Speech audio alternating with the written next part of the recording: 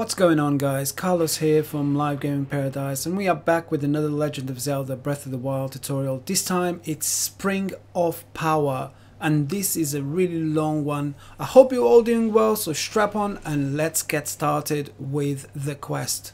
So this quest will unlock a shrine. I will do the shrine in a different video because this quest is quite long, and you have to go and do quite a few things, especially if you're not close to a shrine when you need to get a certain part of this quest. You're going to see that it's going to be difficult. So what you have to do, you have to go to the shrine that I just traveled to. I will show that on the map just now so you guys can see where it is. It's near Goron City, on the north of Goron City. So you need to go to that shrine and then keep walking to the left and go to the furthest part of the rock structure where you're at, where the shrine is at, and just go left, all the way left. Just keep following the path as I'm doing right now.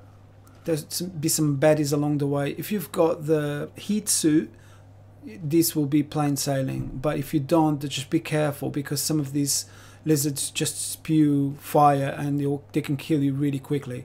When you come into this area here, you'll see a huge skeleton.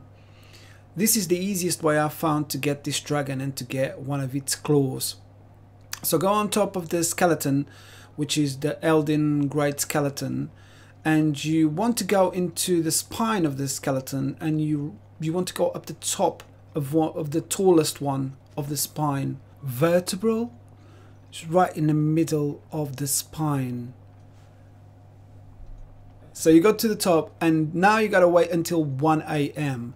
So if you come at the same time as I did, you just have to wait a long time. You can always do a fire next to the skeleton and then skip time to nighttime. But be aware that there are monsters underneath me. So if you're gonna do a fire, you go all the way towards the tail of the skeleton and then do a fire there. So about 1 o'clock in the morning, about 1:05, you will see this dragon, this fire dragon coming through the sky. And what you have to do, you just grab your arrows and you have to shoot at it. It doesn't really matter what type of arrow it is, but as soon as it gets really close, then just shoot at it and he's going to drop something and you need to pick that up. And that's what you need to take back to the fountain, and you need to obviously unlock the shrine.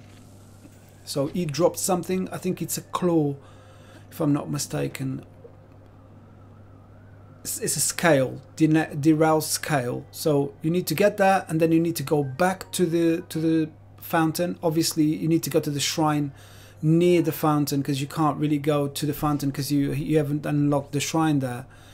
But go to the nearest one and then run over to the fountain. Once you get to the fountain, I thought you would drop it on the altar where you go and pray, but you don't. You drop it in the water, and that will unlock the shrine. That is it, and you should unlock the shrine behind the statue. Some door will open behind the statue, which will reveal the shrine.